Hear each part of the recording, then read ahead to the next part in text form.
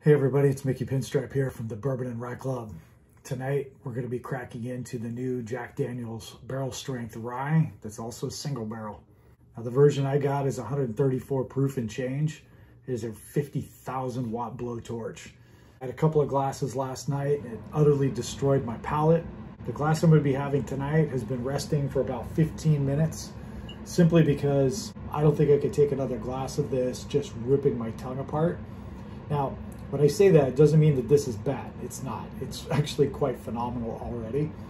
But this is reminiscent of like Stag Jr., Elijah Craig Barrel Strength, all those really high proof whiskeys that just torch your mouth if you're not ready for it. Let's get into it. Let's do a little taste here of a rested version of this. This has been resting for a while just to take some of the edge off of it. And let's get to it. Caramelized bananas, lots of char. Really sweet. You can just, it smells really sweet. It smells like it's going to be really good. It is. All right, cheers.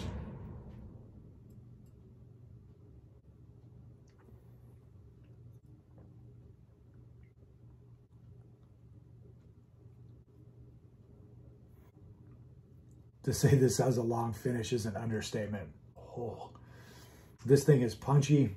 It's unapologetically strong. The website interestingly says that this is really surprisingly smooth.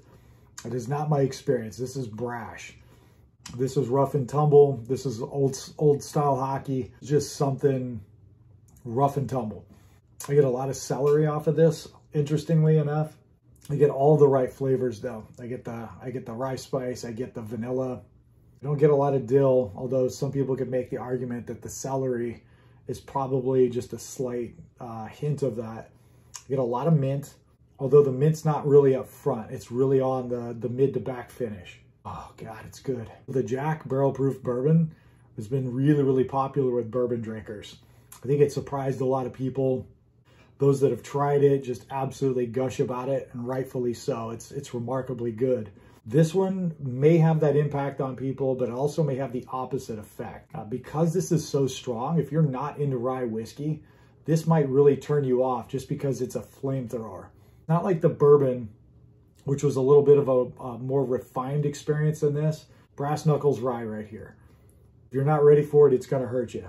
I'm probably gonna try this with an ice cube at some point just to see what it does. Because it's a single barrel and they didn't cut these, they went with whatever proof they came out with. That's cool, I like that. The more moderate or novice rye drinker, they're probably gonna find that this is a little too hot. The proof heads may really love it.